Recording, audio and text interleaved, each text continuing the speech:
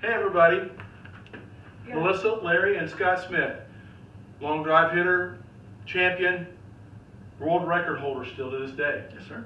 Hey Scott, can you talk a little bit about the workout that you just gave me and Melissa and why you come to see us about with your golf swing and stuff like that? Absolutely. So here we're coming into fall, winter season, which some might call the off season for golf, but I don't call it off season because I say it's time to begin training, Right. Getting the body right for golf season. So coming in here and addressing weaknesses.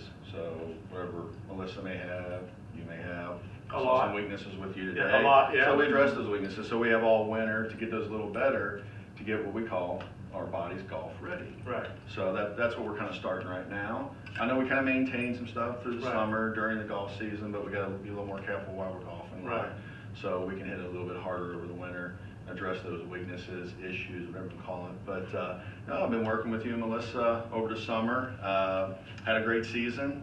You guys really helped me keep my spin down, launch angle was a little better, hitting the ball more solid. Won the senior national 45 and 50 age divisions this year, world championship. Yeah, world championship.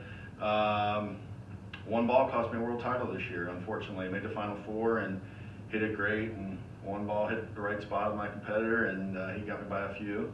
But it was a great finish, and I would call it a successful year. So, and I credit a lot of that to you, Melissa, for helping. Well, I think as a team, what you've showed Melissa and myself on exercise and strengthening and exercise, what it can do and how you can maintain what you do. You're still swinging a club at 50 years old at 150 miles an hour, guys, at 150 miles an hour. So there's some God blessing talent there, but you maintain by workout and stretching and exercise all the time.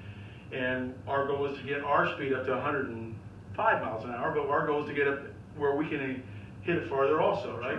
Sure.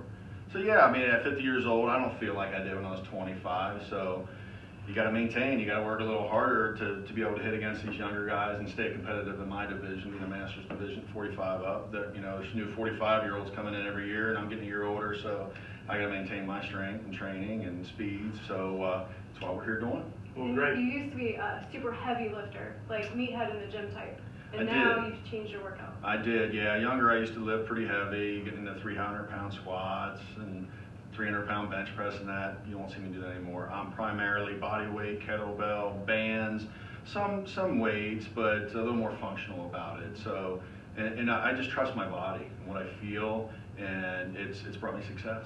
And I feel a lot better. That's good. Yeah. Hey Scott, thanks very much for coming out. Absolutely. Thank you My so pleasure. much, brother. Thank you. Guys, check us out. Also, subscribe.